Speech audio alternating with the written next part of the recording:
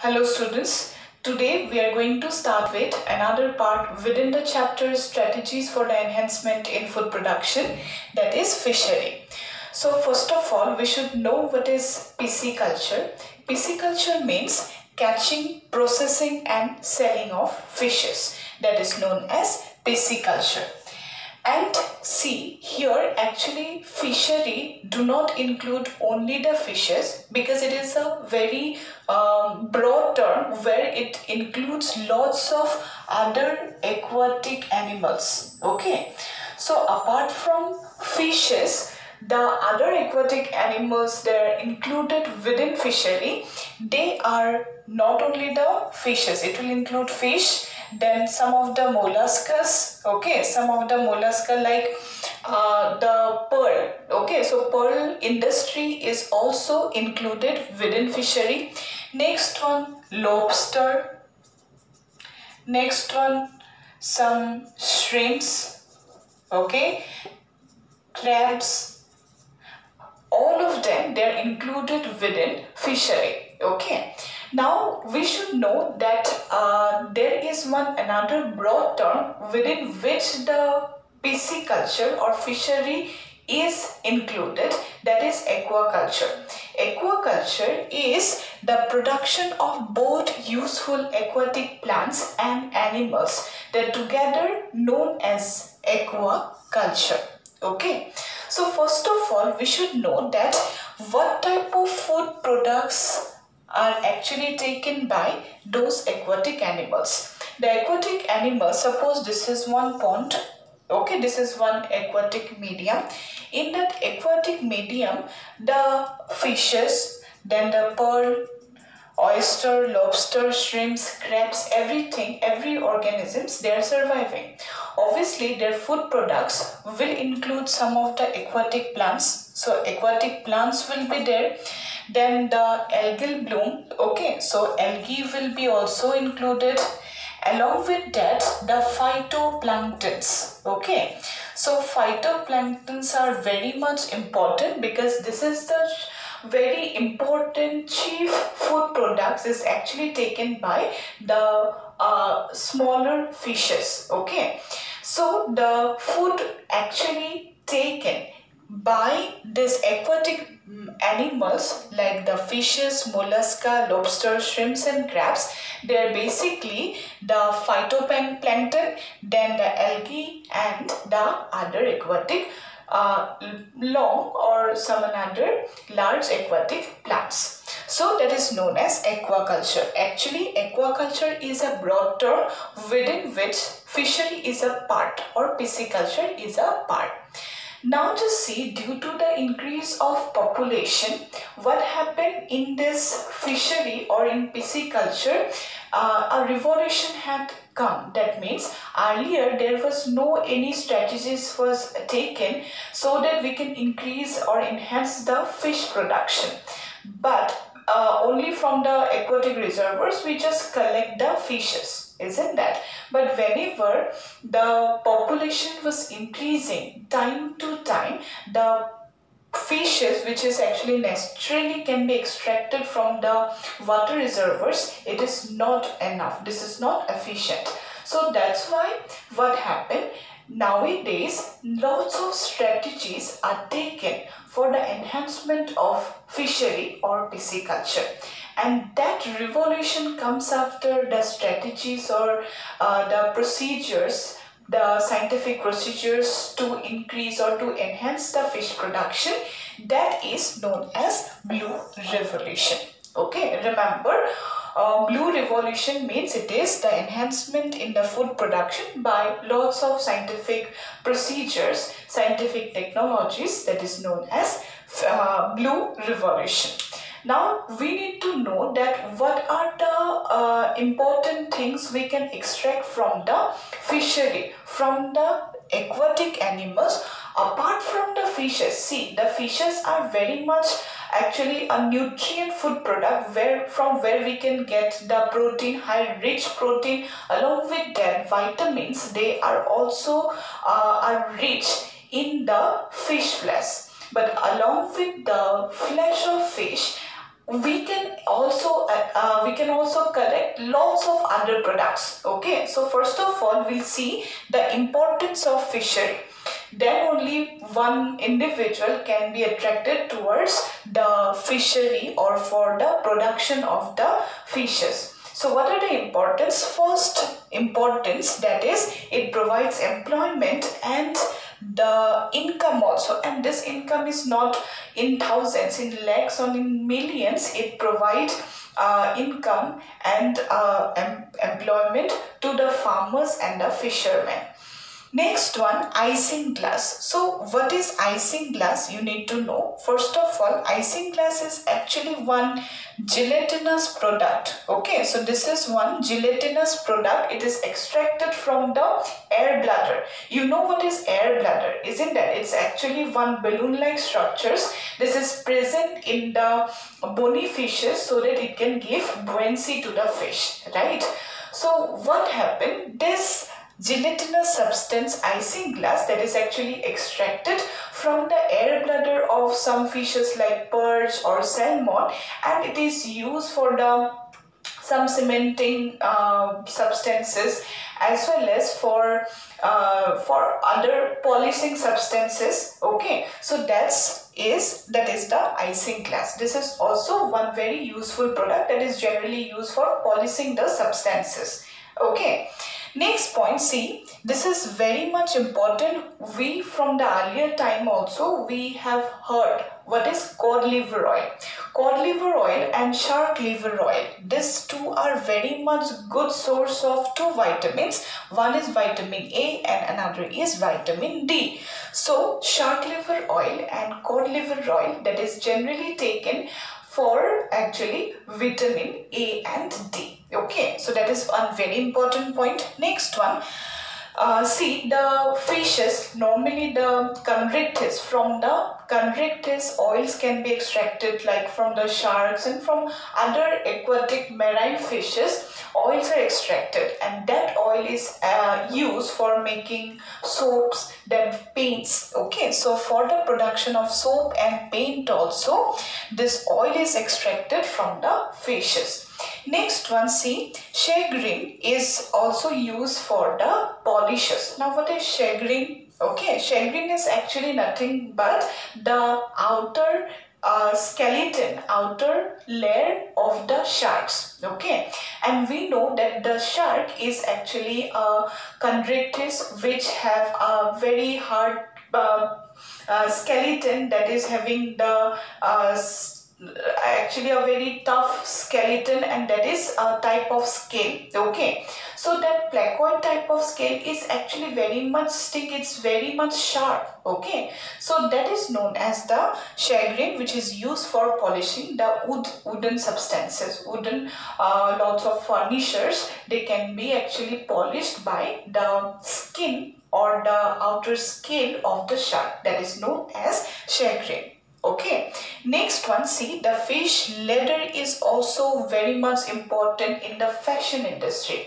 So lots of various types of fishes, their outer covering is used for making the handbags, then the clothes, then bag, then the shoes. Okay, and it carry a number of actually a fashion, as well as it can provide us money also, and it cost also very high market value. Okay, so this fish leather, which is used for the making of handbags, shoes, then some pouches, etc. Okay, so that is also very much important product. Okay, nothing is actually wasted, right?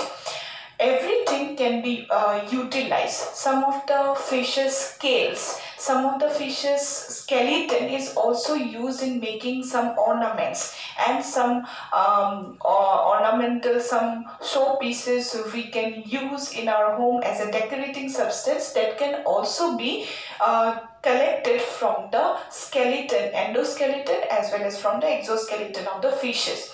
And if something is left out, okay, we collected suppose the oil, then their scales, then their bones, everything, and if something is left, then that can be a very good rich high source of minerals and vitamins, and that is acting as a biofertilizer. Okay, so any leftover part of the fishes, they can be crushed and it is used as a good manure. Okay, it's a biofertilizer where no chemicals are used, and it's also a very good source of vitamins and other minerals, which is also very much useful for the plants. Okay, so they are the important. See, normally we think that only from the fishes we can get the flesh, we can take the flesh for only the food, isn't that? But apart from the food, nothing is actually left out. Every part of the fishes,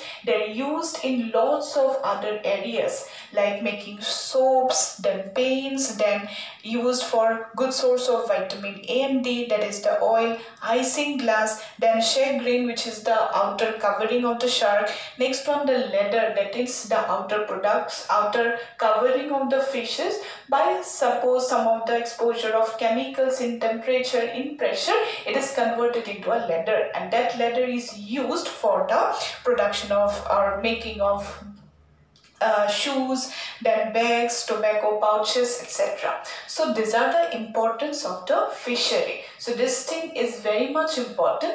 Now let's just move to the next part.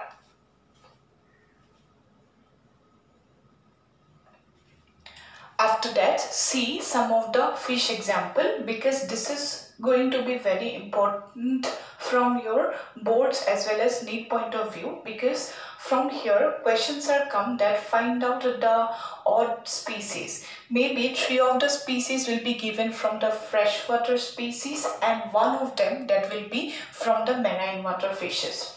Or maybe they can give you one another question that from the following find out the marine fishes. Some of the fishes will be given, you have to find out the numbers, how many of them they are marine, from the marine as well as from the freshwater fishes. So that's why some of the examples you need to know. So let's just see.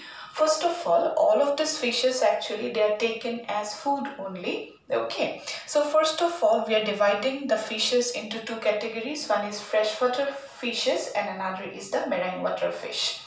First one, in the freshwater fishes, that is Labiorohita, which we used to say it as Rohu, okay, Romas. Next one, Labio Kalbasu, this is also known as Kalbasu. Next one, Katla catfish. Mista Singhala, this is also one catfish, Singhala. Next one, Clarias batricus, which is known commonly as Mangur. And Heteropneustes, this is known as Singi.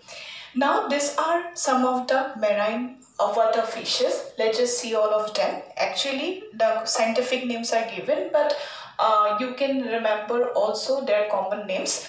So Harpodon, this is also known as Bombay duck. Next one, Hilsa, that is the Ilish fish. Okay, next one, Anguilla, which is also known as eel fish. Next one, Stomatius, that is known as pomfret. Next one, Eleutheronema, this is also known as salmon. And Sardinella, this is the sardine. Okay, so there are some categories of the freshwater fishes and the marine water fishes. Apart from freshwater and marine water fishes, we also have one category, that is ornamental fish. Okay, so ornamental fishes, there are lots of fishes are here. They are golden fish or angel fish. Okay, next one, that is also known as Exocetus. Scientific names you need to know. You got it already in first year whenever animal kingdom fish category was there. In that class we already have studied that.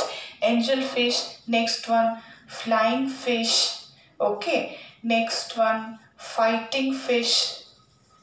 Okay, so these are some another example of ornamental fishes which is used in the aquarium. Okay, or for just a show or just a ornamental pieces, pieces that used, okay, in our home, in the another decorative places like offices and another parts of the parts. Okay, so there are the categories. You have to remember only just the common name of the freshwater fishes and the marine water fishes, and if you can remember, just see 2 or 3 of the ornamental fishes also. Okay, so let us move to the next part, that is the culture, how actually the rearing and breeding can take place. Okay, after that, let us move to the next part.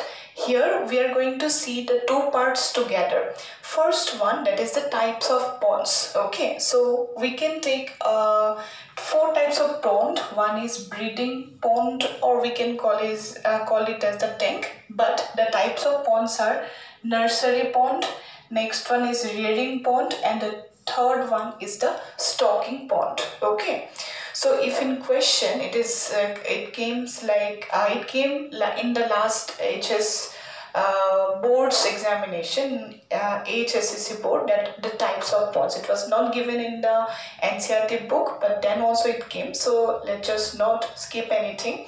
So what is it? The types of ponds, they are the 3 types: nursery pond, rearing pond and stocking pond. But here actually we are going to discuss 2 things together. One is the culture of fisheries, how we can able to increase or enhance the fish production. Okay, so normally what happened, whenever in the river bed the fish eggs are laid, then maybe this is possible that a lot of egg, they cannot get fertilized and they are taken by the predators. Lots of the eggs, they actually washed away. Okay, so that's why what happened, the production get normal, or production is not adequate to serve the growing population. So that's why a technique is developed, and this technique is known as hypophysation.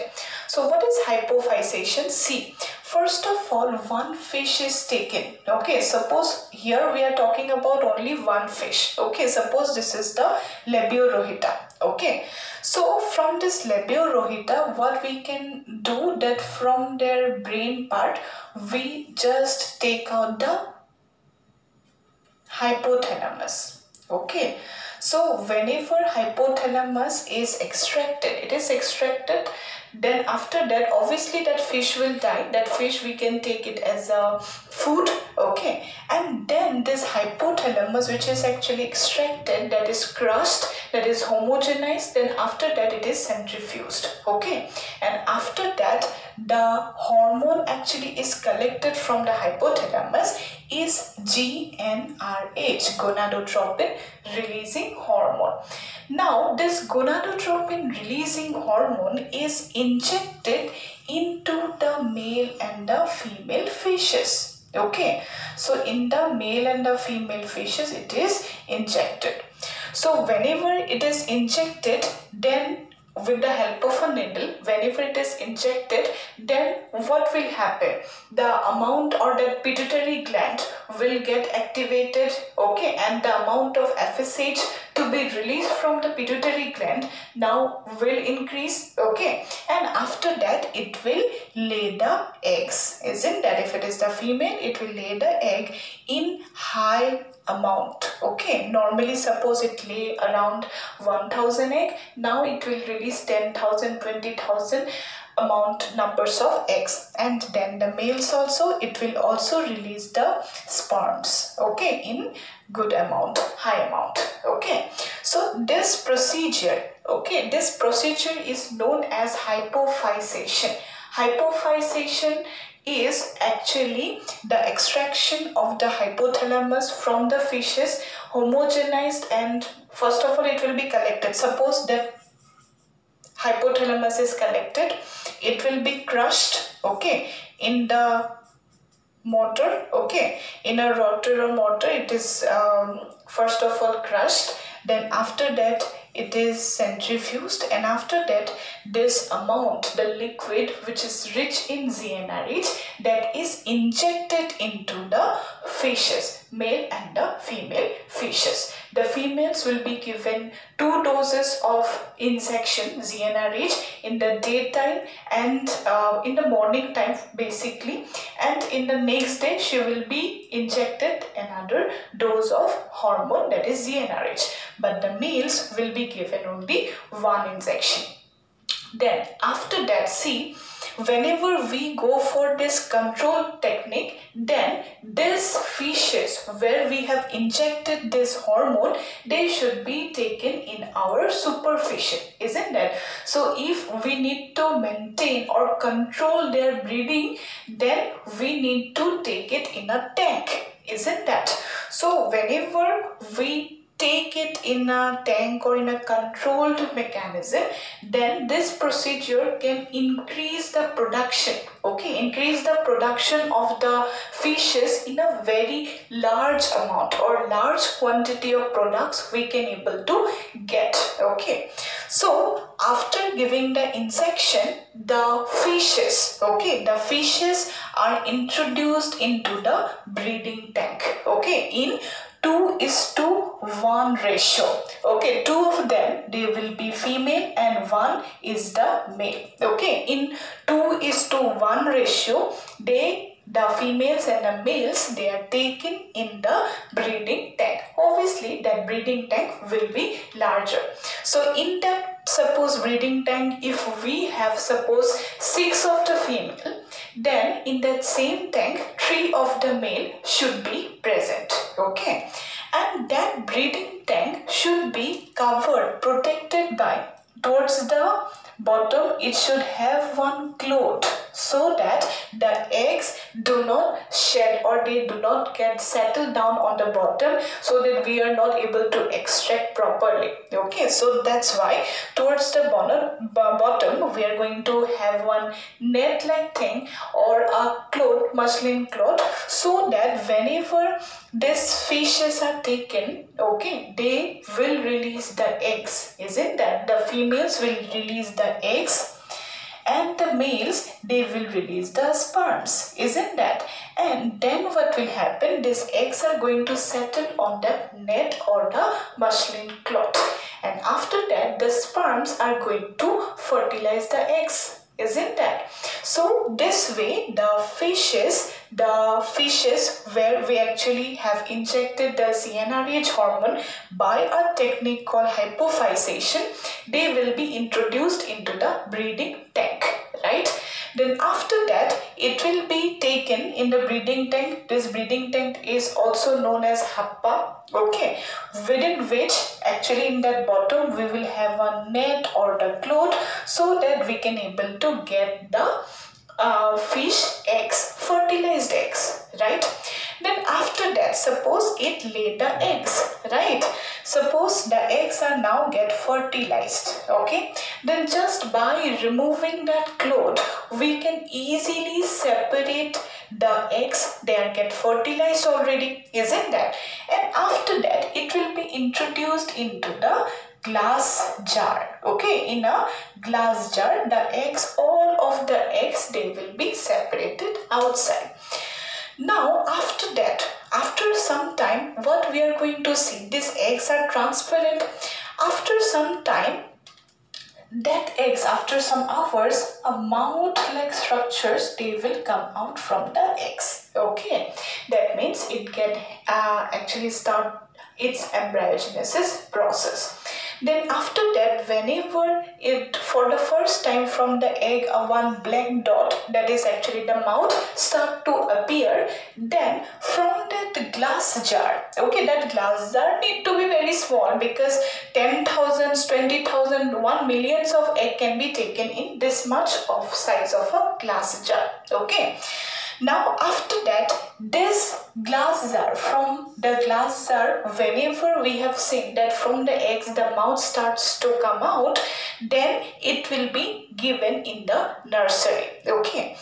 And in the nursery, the small fishes, they will come out, okay. And that time, these fishes, they are known as the fries, okay. Fry, fry, singular, fries, smaller, okay. So this fries, they are taken in the nursery pond and they are provided with the food. They are generally zooplankton. Okay, so zooplanktons are given. Okay, now this fries will increase its growth, right? So this is the nursery pond where after hatching from the glass jar, the new offsprings, the young ones of the fishes, they are transferred to the nursery tank.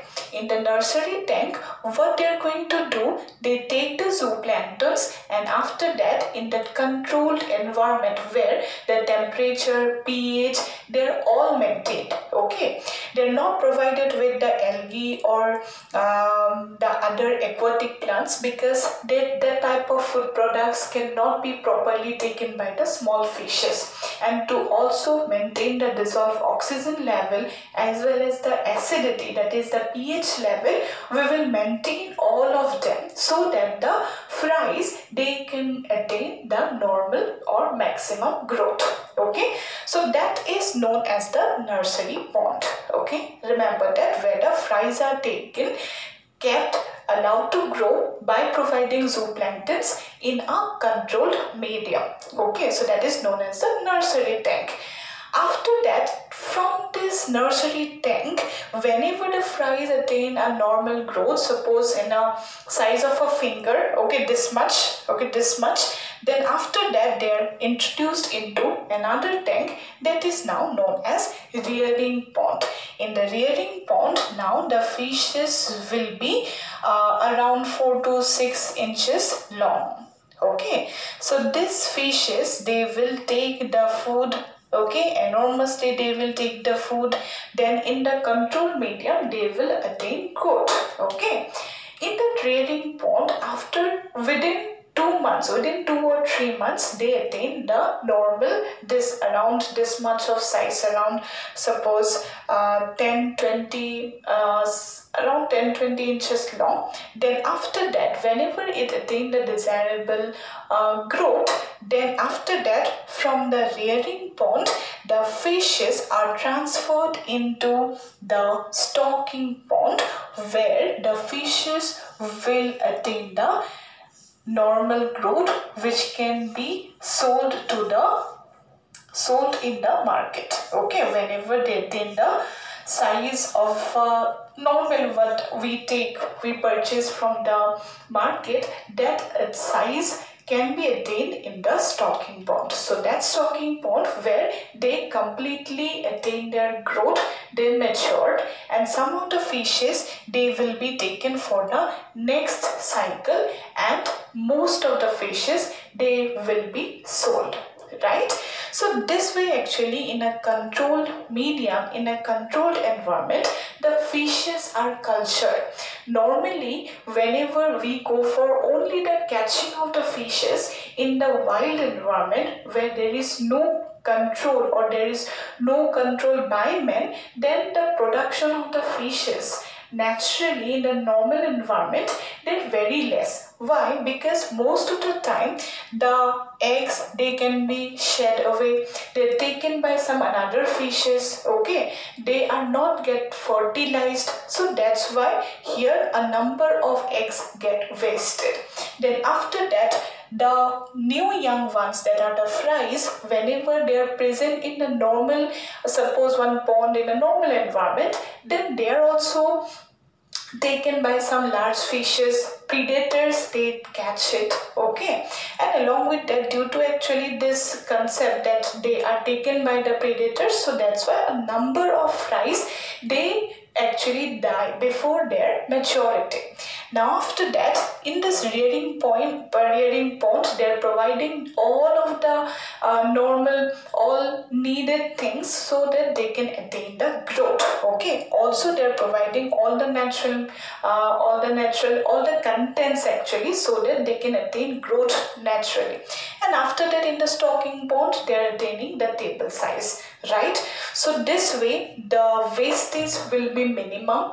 Okay, no eggs will be taken by the predators. Okay, no fingerlings or no fries will be taken by the predators, and they're getting the all nutrient essentials which is needed actually in their respective growth period of time. Okay, so this way we are going to see the culture of the fishery or the culture of the fishes. So here we have completed two things you need to know separately.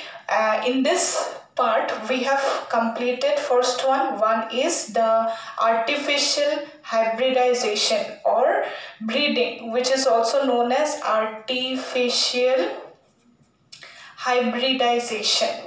Okay, next one, second, we have already discussed, that is the types of pond. So in the types of pond you can write the nursing pond, then rearing pond, and then the stocking pond. Okay, so this two we have completed. So we have to know separately. In the same lecture actually I have provided you the information of both the proper method how actually the artificial hybridization is done, and the second one, that is the types of pond also. What is that? That types of pond and nursing pond, rearing or stocking pond you have to write separately. Now after that we will see actually two types of cultures. Okay, one is composite fish culture and another is the integrated fish culture. So let's just see what are they. Now after that let us see two types of cultures of the fishes. One is composite fish culture and another is composite fish culture, and the another is integrated fish culture. Okay, so what is the composite fish culture and integrated fish culture? See, normally what happened that whenever we see the food habit of all the types of fishes, then it is seen that all of the fishes, they actually take the food or they live in the different layers of the pond. Okay, so for your better understanding, let's just see, this is the pond, right? This is the surface, this is the middle part, this is the bottom, right? Now some of the fishes, they are actually the surface dwellers because of their mouth part. So in case of this fish, their mouth part is actually ventral. Okay, they take the food from the surface. Okay, and which have the mouth part which is terminal like this. Okay, then they actually survive in the middle or in the middle layer. Okay, this type of fishes which is living on the surface, their mouth part is actually present on the ventral side. And the organisms, in the fishes, even we are talking about the fishes which is living on the bottom region, they will have the mouth part which is somewhat present on the upper side. Okay, so they will be present somehow like this. Okay, somewhat like this. So all of the fishes, their mouth part are different. If the mouth part is like this, okay, suppose the mouth part is like this, they will be the surface feeder. If the mouth part is like this, they will be the middle feeder. And if it is like this, suppose the mouth part is like this, okay, then this will be known as that will be a fish which is a bottom dweller. So this will be the surface dweller, okay, that is the middle dweller, and the last one, this is the bottom dweller. Okay, so whenever we go for, suppose, pisciculture, we want fishery, then the production, if we need to increase, then it is not possible that we can increase the area. Suppose we have the limited area, within that we need to increase the production. Okay, and very often it is actually without knowledge, actually the farmers and the fishermen, they culture the fishes, they actually make the fisheries where all the fishes randomly they select and keep it in the pond. then what will happen? There, suppose the fishes they're collected where all the fishes are surface dweller, then what will happen? All of the fishes will live in the surface. They will have competition for food, and due to the competition of food, some of the fishes will die, okay, or some of the fishes will not able to get the food, so that's why they will not able to survive. So suppose in that region, in that same pond, we want to increase the production, then we can select only 3 types of fishes, okay. We have to select only one in that pond, same pond, we need to select 3 fishes. One has to be a surface feeder, only one type of fish, they need to be the surface feeder. Some of the fishes, that means only one type, one breed which is living on the middle, and some of the fishes they will live in the bottom, so that there will be no competition, okay. So there will be no competition for food, okay, so that we can utilize maximum area, okay, maximum area of the pond, okay, and also we can increase the production, isn't that? Increase the production. So that is known as the composite fish culture, where actually nowadays there are awareness, so that number of government and non-government NGOs provide the information that they can take this set of fishes together in one pond, suppose rohu, migala, katla, they can be kept together, where all the 3 types of fishes they live in the different stratas, different layers of the pond, so that there will be no competition for food, utilize the maximum area of the pond, and also increase the production without destroying or without hampering their food habit, without hampering their regions where they live, okay. So this is known as the composite fish culture. Very interesting, and also it is very important to know everybody, so that we can able to increase the production, okay. Next one is known as integrated fish culture. So integrated fish culture is nothing but utilization of, suppose this is one crop field, okay. So this is the crop field where the crops are growing. So whenever the crops are in a very, suppose if it is the paddy field, okay. So in that region, the paddy fields, they need to have the water supply. So they need to have this much 30 centimeter of water for about, suppose 2 months, right? Now what can happen, that here we are having only the crop, or that paddy field where the paddy is, the rice crop that is growing, okay.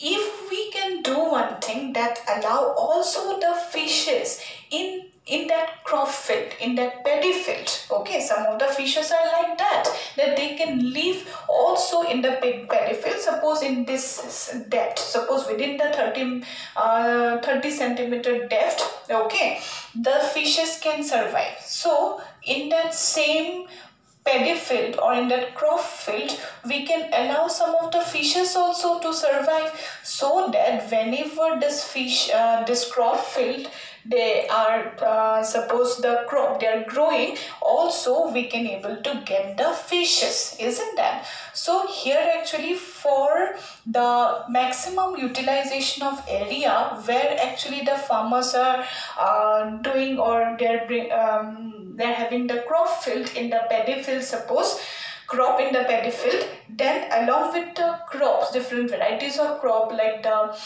rice, along with that we can also able to grow the fishes together. So what is that? That is known as the integrated fish culture. So in this integrated fish culture, along with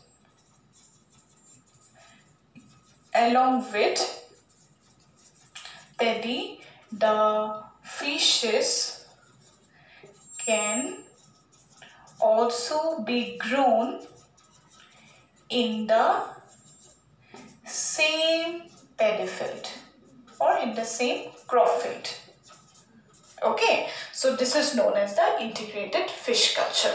So we have seen the two types of fish culture. One is composite fish culture and another is the integrated fish culture.